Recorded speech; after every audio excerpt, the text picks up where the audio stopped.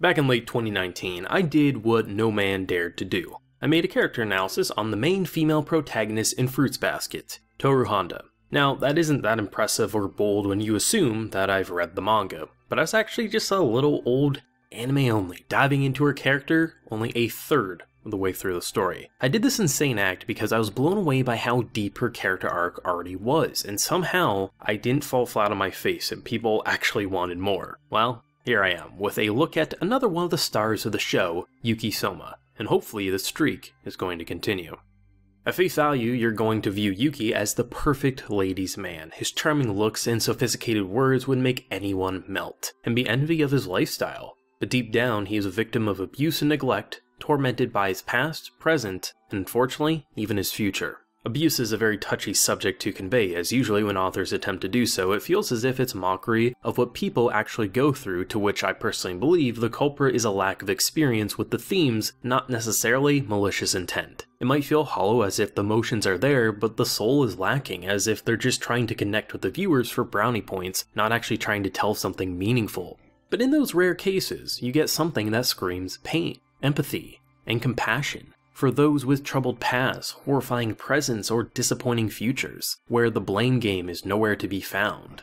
I'm lucky to admit my life isn't anywhere close to what these characters in this anime deal with, but I have plenty of people in my life who have experienced horrors that make my blood boil. So to be able to see characters in similar situations as them, and done so in a respectable way that never glorifies these struggles, it brings a tear to my eye and once again shows why Fruits Basket is what other authors should aim to write.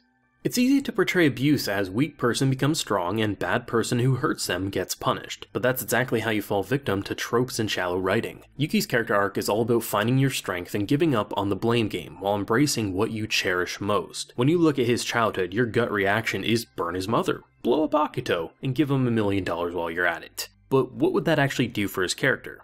Nothing. Which that statement might want to make you upset, but at least hear me out. Fruits Basket isn't afraid to show you the dark and gritty. This is a man's that, since he was a young child, was tossed away by his mother for popularity at the end of the day. Her son is handpicked by the head of the family, look at where I can go, with this gift. When her son comes crying to her, she'll hit him or yell at him as he wonders what's going to happen when no one else is around and all he's left with is Akito. She's words I'd love to use if I wasn't afraid of demonetization. Then you have Akito, who treats Yuki like trash, makes sure he understands he's worthless without the head of the family. This room is all you're gonna know. You're sick. Your body can't survive without me.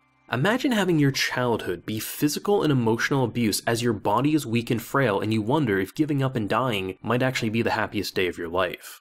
So why is it that I don't wish for either one of these characters to be dead or for bad things to happen to them? Because Yuki takes the higher ground in one of the best ways I've ever seen in the anime medium. And you gotta hear me out here. Higher ground tropes are done to death, and more often than not, they suck, and I'll be the first one to admit that. But the thing is, Fruits Basket may have given Yuki an arc that could be summed down to a trope in a single sentence, but when you actually witness it, it's the farthest thing from it in actuality. It's brilliant, and never a trope. The series starts off with the viewer assuming it would be a love triangle between Tohru, Hsieh, and Yuki, but over the first season, the groundwork is set and it's easy to notice that Yuki cares for Tohru in a motherly way. But then the series will go and throw you curveballs and make him seem romantically interested in Tohru. Most of the time, this is because authors can't make up their damn mind, but in the case of this anime, it's Yuki feeling ashamed of what he sees her as and feels as if he needs to man up, he needs to view a girl that's around his age as a female love interest, before quickly realizing that she is a mother to him and others, and that's totally okay. The reason Yuki can embrace kindness and be the bigger person is because of his true mother in this series, Tohru.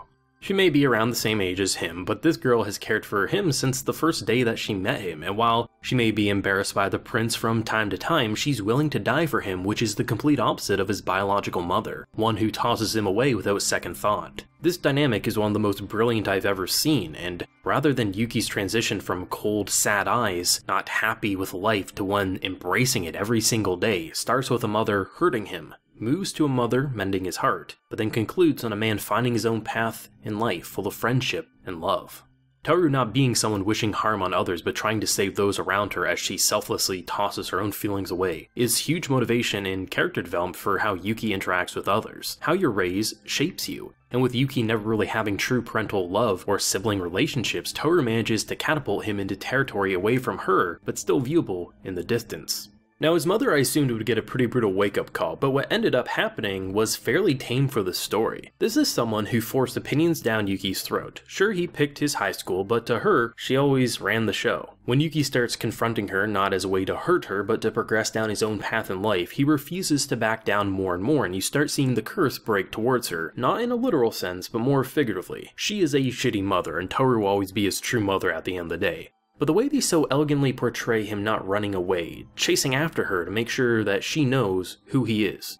Not for her help, but just to show her that Yuki is here and he's no longer afraid. Rather than Yuki craving her motherly love, he is proving to himself that it's okay, and that in return, that starts acting like a wake-up call for her. Not so they can skip down the road holding hands together, forgetting about the past, but hopefully is going to shape her to be a better person in the future, while Yuki enjoys his life. We don't love her in these moments, but we really have no reason to hate her, especially with how Yuki's currently feeling.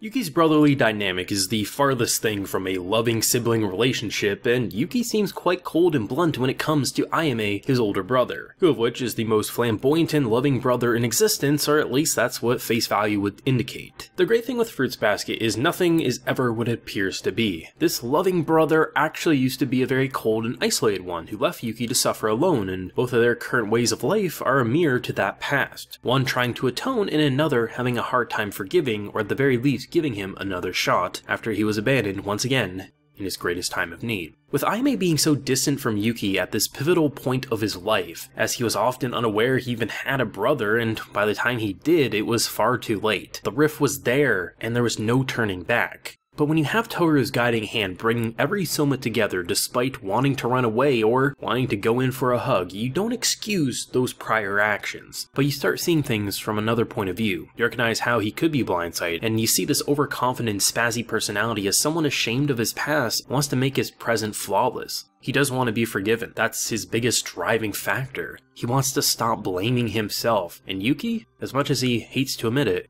he wants a family. It'd be so easy to write this dynamic as, okay, he forgives him and Ayame stops trying, but goddamn does he live up to that Brother of the Year award that he decided to make for himself even before he got forgiven. Whenever there is someone hurting him, he is there.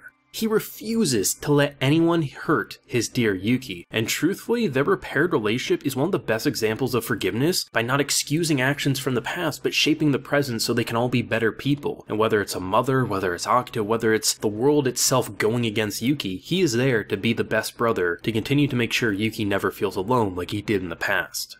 By separating this man from the one that he was glued to at the start of the main story, you risk viewers pulling away. By introducing a new array of side characters for Yuki to befriend and even potentially fall in love with, you're saying he is going to be around them more than the loving relationship of Tohru and the others. But by Tohru teaching him that he's worth something, he understands that his place is actually somewhere else, whereas with someone such as Kyo, his place is clearly next to Tohru, which is why he's always playing matchmaker so often. He cares for both of them, and unfortunately both are more dense than doorknobs when it comes to their true feelings, so he kind of has to make sure they stick together. The Student Council is something I assumed I would have despised, as nothing really about it pulled me in right away, but as you see relationships start to blossom, primarily with Kakeru and Machi, I truly wanted to give a standing ovation. Kyo and Yuki have very hostile attitudes towards the other, and when you see their childhood, it's easy to see why. The cat and the rat spirits already don't like each other to begin with, and when an outsider looking in sees Yuki as the favorite and Yuki sees Kyo as a potential friend, it's going to implode and things are going to continue to get rough. And it's easier to blame the others than tackle the truth as time goes on and you feel like it's too late to make amends. But that's not to say they're not friends. Maybe not in the traditional sense, but the way the two have looked out for one another says Tohru's influence has done a lot to mend their broken hearts, and maybe one day they can truly look at each other as equals. But characters like Kakeru, on the other hand, start off on the most annoying note possible, but honestly end up on the best friend level I didn't think possible. Usually a story like this would keep the focus on the Kyo of the tale, so one would win the girl and the other would be their friend. But here you introduce the true bromance of the series that annoys Yuki beyond belief, but finally allows him to start embracing that connection that he's craved since he was a child. He's so used to those friends being ripped away from him, thinking the only one that he can trust is Akito, as that's exactly how he's been trained to believe. But with Tohru's guiding hand, he's taking a risk. He's on the Student Council. He's building friends that he's not afraid of losing. All those annoying moments where Kakeru is insulting him, calling him a princess, goofing around, and just being an overall handful, or hell, just giving honest advice that can be hard to swallow. It's him being a true friend. Casual jokes towards the other have always been a staple in my friendships and never intended to be malicious, and the questions that make you second guess yourself need to be said in order to confirm your own thought process from time to time. These two have one of the most intriguing relationships that's built around genuine friendship, and more authors should take note on how to handle such a subject, especially when the focus is on someone who's never known true companionship. If you've been taught that you don't deserve friends and if you go against the head of the family's back, their memories are going to be erased and you'll be punished, it should take a bit to develop these sorts of feelings. And the pacing the series takes Yuki's friendship arc is quite believable, especially when you consider Yuki's not the reason it happens in the first place. It's really all Kakeru's personality forcing them together, for better and for worse. But when it comes to Machi, she's honestly, the best way to sum it down to is it's one of the more fascinating relationships in the entire Fruits Basket story. Not just for Yuki's character arc, the entire package. When you have someone as bruised as Yuki,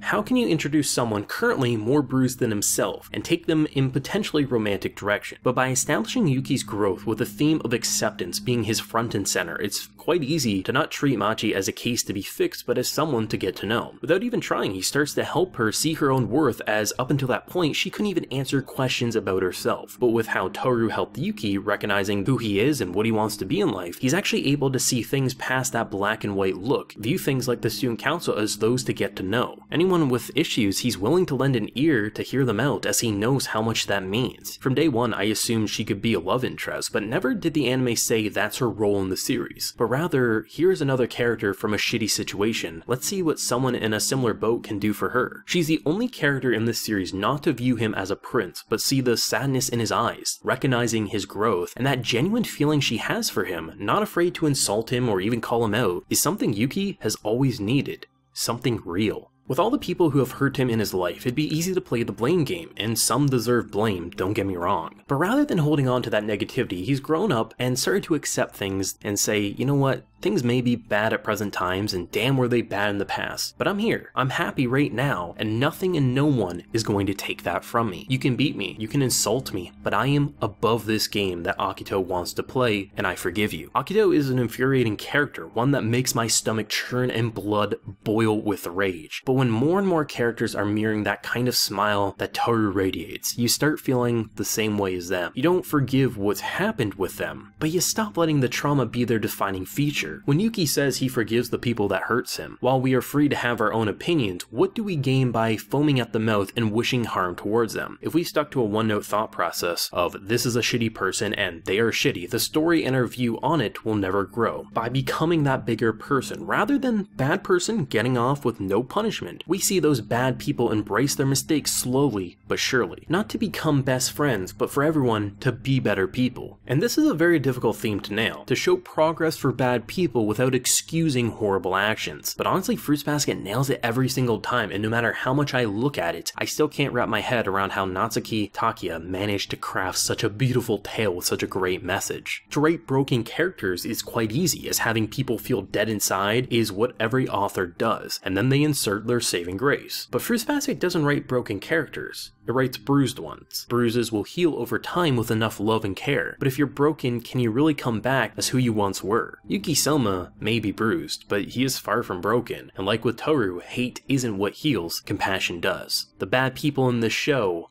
are bad in the past, but it doesn't mean they can't improve for their future, and those characters that they harmed don't need to forgive them in the way that they become best friends, but rather move past those horrible times. Video essays like these just pour out from my heart, which is why I adore making them so much. There's a ton to digest and appreciate about Yuki up until this point of the Fruits Basket anime, so I pass the torch over to you and ask, what do you feel about this fascinating character? If you enjoyed my ramblings, please leave a like to help grow this video, and while you're at it, feel free to subscribe if you happen to be new around here. If not, be sure to tell a friend, as that also means a lot as well. Until next time everyone, please take care, have a good one.